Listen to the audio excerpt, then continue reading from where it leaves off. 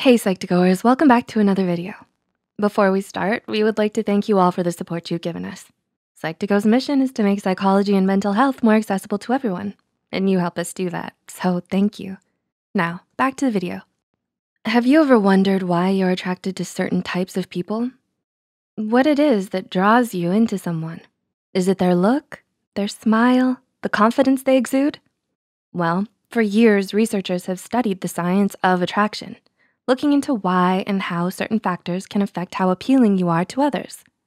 There are subtle cues your body sends out to express attraction and also to attract others. Things such as your body language and the pitch of your voice can have an impact. So here are 9 psychological facts about attraction. Number 1, scent plays a larger role than you think. Were you ever attracted to someone because of their scent? Odor can be a useful indicator of genetic diseases such as schizophrenia and diabetes. Major histocompatibility complex, or MHC genes, are genes that help the immune system identify foreign substances in the body. A study by Klaus Wiedekind at the University of Bern in Switzerland found that differences of these MHC genes secreted through men's sweat glands can actually affect women's attraction ratings. They found that women preferred men with differing MHC profiles. Number 2, sound too. Do you have a high-pitched or low-pitched voice? Susan Hughes and her team of researchers at Albright College found that regardless of gender, people were more attracted to those who had huskier or sexier voices. They found that people often lower their voice to indicate a higher level of physiological arousal, which may be why you find huskier voices more attractive. Number 3, facial symmetry may play a role. Although beauty standards change depending on culture and period, facial symmetry is a constant measure of beauty. It's an evolutionary screening method that ensures safety and longevity for future children. While having a perfectly symmetrical face is impossible, the sum of tiny imperfections and how they balance each other out is what creates good facial symmetry.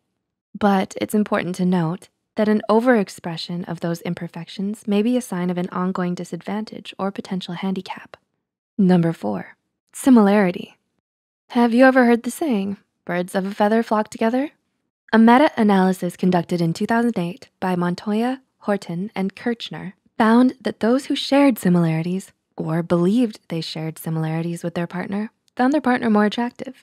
It's important to note that actual similarity only played a role in the early development of the relationship, while perceived similarity played a role in later stages.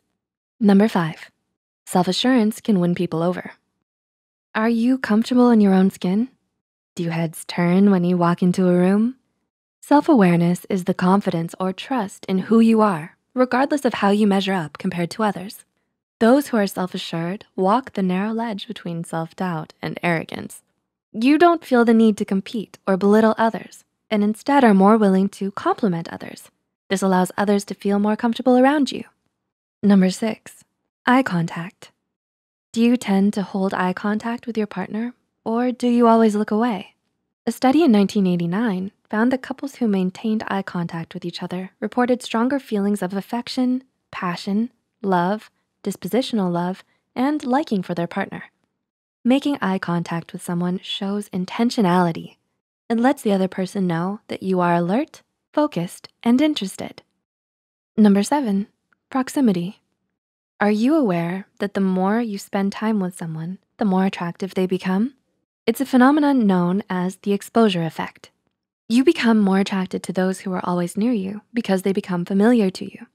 A study conducted in 2006 surveyed married and long-term couples and found that 38% of these couples became acquainted through the same job, school, or church. It shows everyone's evolutionary tendency to gravitate towards the familiar. Number 8, mirroring. Have you noticed that couples tend to copy each other's body language? Perhaps they cross their legs at the same time or yawn simultaneously. This is because people who are attracted to each other tend to unconsciously mimic and mirror each other's movements. It's a sign of empathy, trust, and connection. And number 9, blushing. One of the last factors for attraction is blushing. While it can mean many different things, such as feeling shy, frustrated, or self-conscious, in the context of dating, it means that you're interested. Not only does it signal to your date that you're interested, but it has evolutionary roots as well. It mimics the after-sex flush that signals fertility, which can make you seem more attractive. Which signs of attraction have you noted in yourself or your partner? Let us know in the comments below. If you found this video interesting, be sure to like and share it with those who might also be interested. And don't forget to subscribe and hit the notification bell icon to get notified whenever Psych2Go posts a new video. The references and studies used in this video are added in the description below. Thanks for watching, and we'll see you in our next video.